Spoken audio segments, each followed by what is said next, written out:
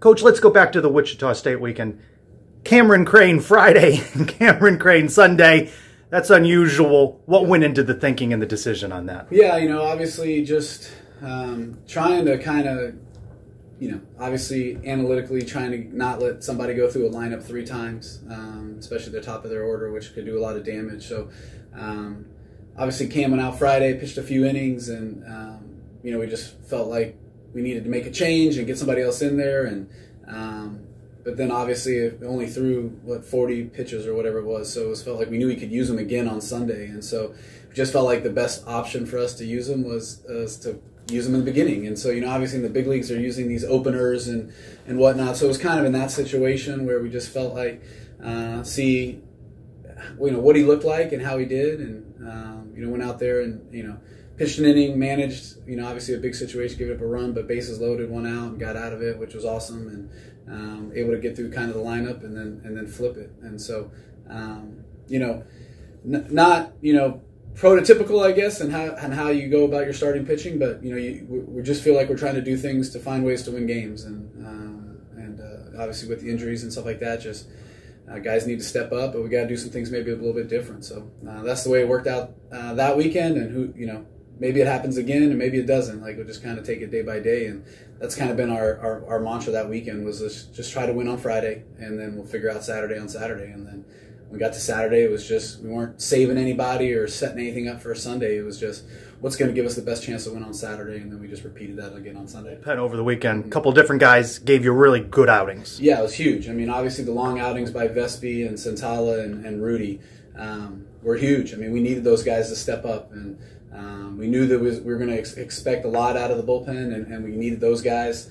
Anybody, we need somebody to kind of step up and go through the lineup a few times and give us some zeros and be able to manage the game. And so it was great to see. Those guys really did a great job. And I mean, the whole bullpen, top to bottom, just was able to go out. Jacob Marlowe, huge 3 innings on Sunday. I mean, it was just big, and we're going to need to continue that the rest of the year. And so it's good to see some guys that, especially like, all those guys really, that needed to step up. But guys like Rudy and Jacob and Kramer, I mean, those guys that have never been at the D1 level, that are just continuing to grow and get better every appearance. And so as we get to this kind of final part of the race, like, we're going to need all those guys to be better than they were in the beginning of the year. And that's always our goal, is to be the best that we can be individually and as a team, continually get better and be our best version of ourselves at the last few weeks of the season, and play our best baseball. And so it's been good to see some of those guys step up and really start to feel comfortable and pitch really well. See from William Saxton in the second half of the conference schedule. Yeah, I mean, just get back to being him. I think he maybe put a little bit too much pressure on himself to be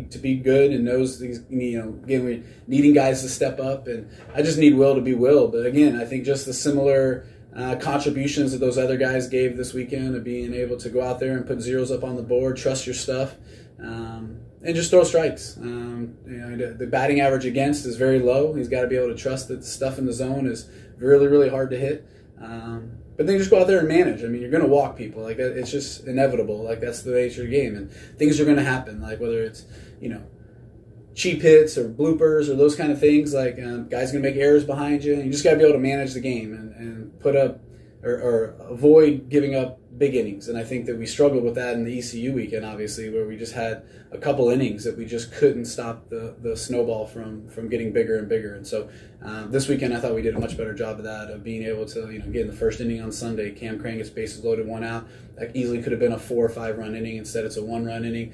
And those are the things that end up giving you opportunities to win games, and trusting the offense and giving them a chance, and not having to feel like they're down 5, 6, 7, 8 runs, but keep the game close and let us try to score, and then just keep continuing to go out there and put up zeros. But I think every pitcher has to go out and just feel like, I'm going to pitch this 1 inning. I'm just going to do my best to pitch this inning. And then if we tell them to go out and pitch another inning, then go do that. And you're not trying to save. You're not trying to, I got to throw 4 or 5 innings here. I don't need anybody to do that. We got enough arms in the bullpen that we just need to be great at throwing 1 inning. Feel like you're the closer of that inning, and close that inning. And if we tell you to go back out and close another one, then go do that. And I think that every pitcher needs to have that mentality to go out there and just give it their all for 1 inning, and then we'll figure out the next inning, when we come back in the dugout. Who's David Litchfield? Yeah, I mean, I think in a variety of roles. Obviously just trying to find the right matchups, and one thing I'm proud about David is just his attitude and work. He just continues to show up and try to get better, and obviously it's been frustrating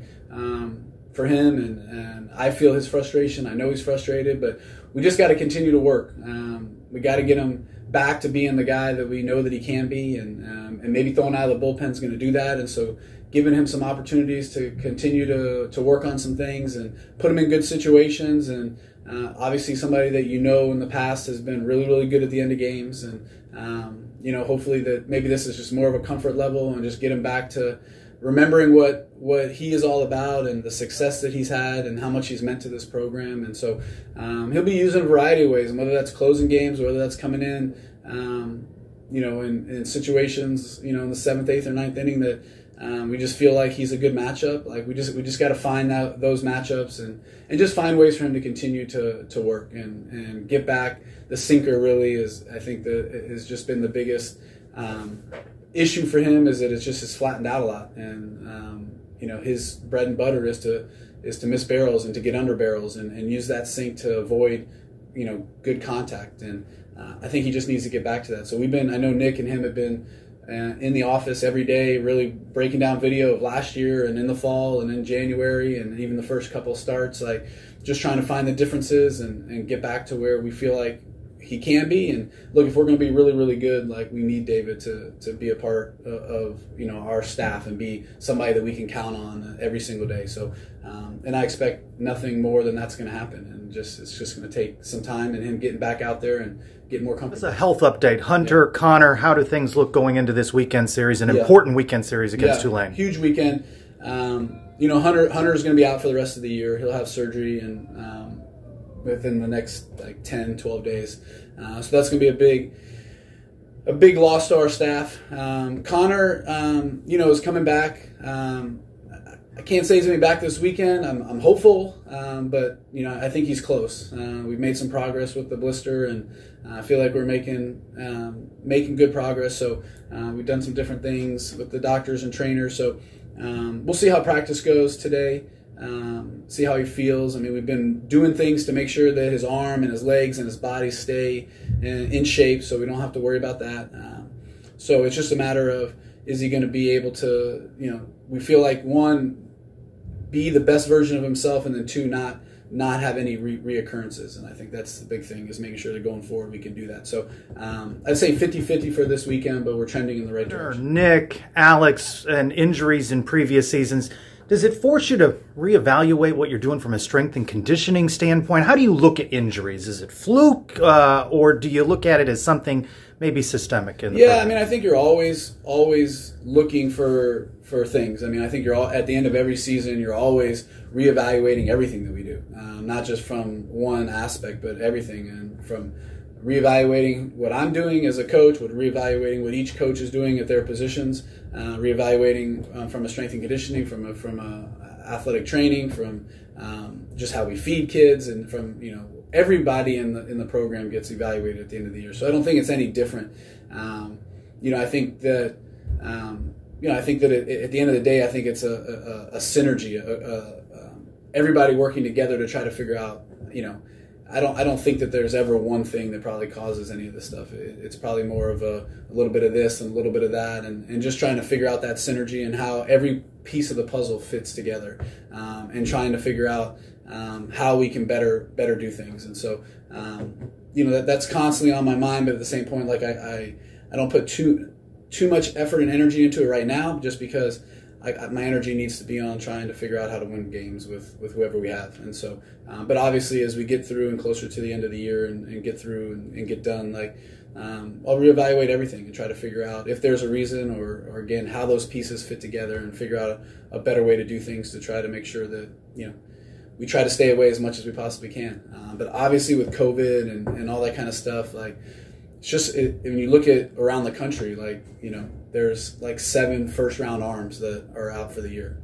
It's just been a huge issue in college baseball. And what is the reasoning? I mean, there's been a lot of discussions, and whether it was COVID and shutting down for so much time and then trying to ramp back up, and what were guys doing over the break? Were they not doing enough? Were they doing too much of training and chasing velocity and all that kind of stuff?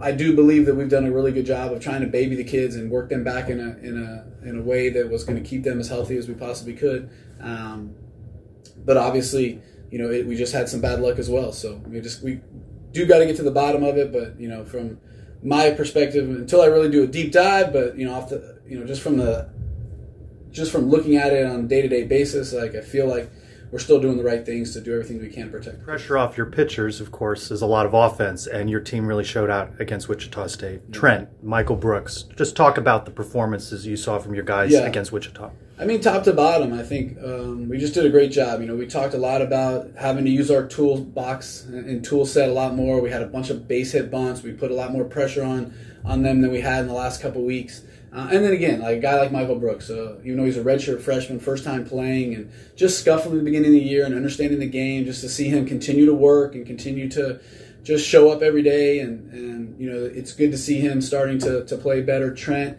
obviously had a great fall and early time for us, and just got off the gates a little bit slower and scuffled, especially there in the middle, and hadn't been playing. So really proud again of just showing up and continuing to try to work in batting practice and be ready when the opportunity calls. And his number got called this weekend, and it's just always good to see guys that just don't roll over and die, don't quit, don't just throw that towel in and say like, well, this isn't going the way that I thought it was or the way I wanted it to, and I'm done, and mailed it in. And he continued to work and got his opportunity and took advantage of it. So and again, it's tough. I mean, without Alex and Nick, like, it just changes our offense. And again, we've struggled just to be able to relax, breathe, and then realize, okay, like, what are we going to do now? Like, and so I think, again, just getting back to some of the things that each individual player does well, and then just getting back to what we do. And we talk about being dynamic, and you got to win in different ways. And unfortunately, like, without those two guys, like, again, it's funny because we don't think about hitting home runs. We think of those two guys as being our big power guys, and you're going to hit home runs. But we hit a ton of home runs this weekend without them. But I think that comes with just trying to move the line, trying to get to the next guy. Like, we just get on base and get the next guy up, trusting the guy behind me, not trying to feel like I have to do something or do too much or try to hit home runs. It's just, let me try to get a bump base hit. Let me try to bring the infield in. Let me try to get a base hit through the side. Let me just 2 outs. Let's just keep moving the line. And we had a bunch of 2-out hits, a bunch of 2-out RBIs. And you do that when you just focus on trying to put together good at-bats and trusting the people behind you, and just having a plan of saying, like, just don't make the last out. Like, just get the next guy up. And when you do that, like, good things happen. And so it's really good offensively to see a lot of guys step up and play really well this weekend. And hopefully we can continue that as we finish. Hey, Andrew Sundin, you say. It's been an unbelievable ride, and just to see the growth of him, he has been obviously a huge surprise. And just, again, I know I've talked about it a ton, just the growth and maturity and the difference from the fall to now, and getting buried just because of his own decisions, you know what I mean, and just not being maybe fully bought in or whatnot, and then just seeing him come and step up in front of the team in January and say, like, I'm gonna be better, and and then to see him work. And some of it's been injury based, but gets thrown in the mix. And man, the guy just competes. He keeps showing up. He keeps having a ton of success, and really difficult for a catcher, not only to play, but to play at that level as a freshman, just from a physical standpoint and mental standpoint. I mean, it's a grind. It's a difficult position to play, and so to be able to have the success on both sides of the ball and just keep showing up, and it's been fun to watch. And it just feels like every hit he gets is a big one. And so really, really proud of him for everything that he's done, and the maturity and the growth. And it's been in terms of offensively, I mean, it's been kind of a savior of sorts in terms of just being able to give us another guy in the lineup that can really help us. And losing those two big bats, and obviously we're going to get Alex back at some point, but especially the last couple of weeks to have those guys all out, and for him to step up and get so many big hits. And to play the way he's been playing has been a real shot in the arm for our offense. Your team feed off of his energy and enthusiasm. Well, I mean, I think it's huge. I mean, I think that anytime you get somebody that goes out there, and I think sometimes hitting can be contagious. So to see him go out there and just, I mean, get hit by pitches and to have huge hits and again, I think all of our expectations of him were so low, you know what I mean? And to see him do so well, I think that everybody is so excited for him because I think they've seen the growth and maturity. I think everybody understands like the changes that he's made, and for him to step up in front of a team and say, hey, look, like, I'm sorry, like, I'm going to be better. I think the respect level just goes up when you see somebody actually do it and actually change their mentality and change the way that they go about their business, and to have the success that he has, and just to keep going out and, you know, he gets hit by a pitch in the leg and just, you know, everybody sees him in the dugout struggling, like trying to get wrapped and figure out a way and limping, and then just go out there and compete. Like, I mean, I think that's contagious. I think that you guys feed off that energy and feed, you know, hey, like, man, like, look at this freshman just going out and competing and you know, kind of putting his body on the line and plays at the plate, just kind of getting hit. And you know, again, obviously as a catcher, it's a difficult position, but I think as a young guy our players to see him go out there and just keep showing up and keep competing, I think it brings energy. And it's I think, again, the contagious kind of mentality of hitting can do that. And I think that he's kind of been one of those guys that has led that offense in terms of every time he goes out and does something, man, everybody else wants to go do it. Fire up the opponent a little bit as well. You saw a little of that over the weekend with Wichita State. They didn't care quite for his reaction to hits and home runs. Yeah, and, you know, I thought it was, you know, again, in the realm of what baseball and college baseball are, I didn't think it was that bad. But, you know, they are I have a lot of respect for Wichita. Obviously, Eric Wedge being an old school big league manager, you know, I think that the way that they have instilled in their kids and just kind of that Midwestern values and that kind of thing, like, you know, they look at it a little differently than maybe a lot of other people do. And so they weren't too happy with, you know, him, you know, admiring his home run a little bit. But, you know, I thought we handled it great. And, you know, I thought, you know, again, I have all the respect in the world for Wichita. So it's just a different, I think, you know, for the younger generations, it's just a different game. And, you know, me personally, like, you know, getting more old school and a little bit older, like, you know, I'm not as fond of it as the younger generations are, but it's funny. But so it was just, again, like, just Andrew being Andrew and having a lot of fun. And I think that's, again, no different than anybody else in the entire country, for the most part in the country. But I think just Wichita obviously having an old school manager and old school values and the way that they go about their business, like, you know, they have different thoughts on it. And so, but it was all good. I mean, that's, you know, just guys wanting to play the game the right way and what they feel like is the right way. And I think that's maybe a problem with baseball now, is there's just so many versions of what people think are the best way to play the, you know, I mean, how you play the game and, you know, the attitudes and all that kind of stuff. And I think especially for us, people that have grown up in the game and are older, it's just a lot different than the way we grew up with it. And so we just have to accept that, though, and kind of change with the times. The adversity, the injuries. What do you think of 8-4, tied for first after the first half of AAC play? Yeah, I'm proud of the kids. I mean, I think we just keep showing up. I mean, I think there's been some times where we just kind of got punched in the face, and it was kind of like, whoa, what do we do now, and what's going to happen? But guys have stepped up, and we've talked about it every day in practice. Like, you got to control the things that you can control. There's a reason why everybody's here. You all are good players. Like, it doesn't matter whether you were not playing last week or playing this week or not expected to be a big part of our starting rotation. Now you're thrust into those roles. Like, everybody here is talented. Everybody's worked really, really hard. Nobody's worked any less hard than anybody else on the team. And so we know we put the work in, and we just got to trust it, trust each other. Like, we've proven that we can win with guys, without guys. Like, even when guys were healthy, it's like if they had a bad game, other guys had to step up. So, but we've been through this adversity before, whether it was last year, whether it's this year. Like, we've been through this. Like, we know how to handle it. We know what we have to do in order to overcome it. And so, and again, there's been a couple weeks here and there where it was like, man, like this again, or, you know, that. And, you know, just as a coach, just trying to get them to snap out of it and just get back to being us and just go out and play the game. There's a reason why we played. There's a reason why we don't just say, well, this team is supposed to beat us on paper, or we're too injured, or everybody has injuries. Like, everybody's had to go through this. Like, ECU's number one's out for the season. Like, Tulane's number one didn't pitch last week. Like, guys are hurt. Like, it's just, it's just part of the game. Like, and you just never know where you don't know what how good we can be. Like, we don't know that. Like, we just got to keep working towards that. And whether we lose guys or don't lose guys, it doesn't change anything. Like, let's just worry about being the best version of us. And where that takes us, like, we have no idea. But only you're gonna find out and is go after it. And so if we just keep showing up, doing the work, and trusting each other, and find ways to win games, and whether that's a guy like Trent Taylor who hasn't played has to step up, then let's do that. And if we have to steal more bases or bunt more, we got to do that. And if we got to have openers and have the same guys start Friday and Sunday, then that's what we're going to have to do. And we're going to find a way. And whether that's by trying different things or just figuring out or just showing up and worry about the things that you can control, like, that's all that we're going to ask of our guys. And I feel like they've done a really, really good job of that.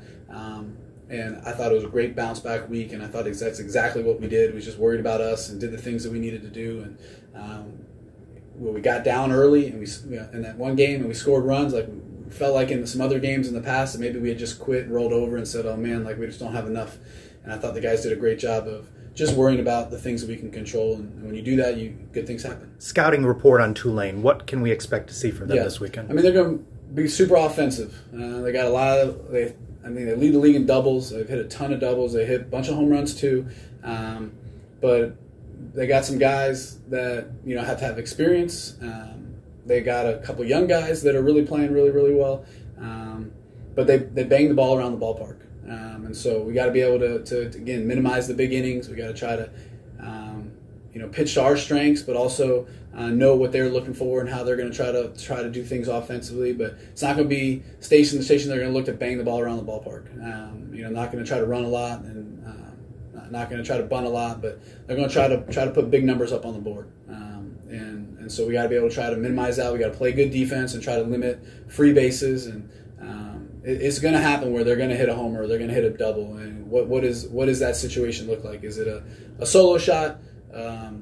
One guy on, they hit a double and score a run. Or are we gonna put free bases on by not playing good defense, or walking or hitting guys, and then those big hits end up turning into grand slams or 3-run homers or bases clearing doubles and things like that. We got to be able to minimize those opportunities and be able to do that off from the pitching side. They have two guys that are pitching really, really well right now with the Siegel kid and the Carmouche kid, and we just got to be able to do our thing. Use the toolbox. Don't try to do too much. Don't get enamored with trying to hit home runs or whatever the case is, but just take what the game gives us. Use our skill sets and put pressure on them, and then try to get to their bullpen. They got a really good closer, but we got to try to get to the middle guys, get the starters out of the game, and try to take advantage of doing the things that we've been really successful at. And again, that's what Wichita, they had 3 really good starting pitchers, and we were able to get to them early, get them out of the game, get to the middle guys,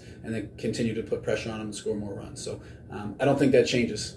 We got to be able to continue to do that offensively, and again, just minimize the big innings and try to keep those run scoring innings that they have to them. Home this weekend, a lot of promotions. What's in store for wrestling night? Yeah, I'm not 100% sure. It kind of changes every year, so I know there's going to be shirts given out, the Knights World Order, and I'm sure all the music will be based off of wrestling themes. So always a fun night, something we started, 6 years ago, and just kind of continue to do it. So hopefully it'll be fun. Hopefully the crowd enjoys it, and there's a big crowd this weekend. 2 teams vying for first place and going at it this late in the year. It's going to be a really big matchup for us, and I hope a lot of fans come out. The weather's going to be beautiful and a lot of cool things. Dollar Dog Night and Bark in the Park. So a lot of cool things going on. Obviously the baseball is going to be really, really good, and I think our players really deserve having a big crowd out there rooting us on, helping us try to keep first place.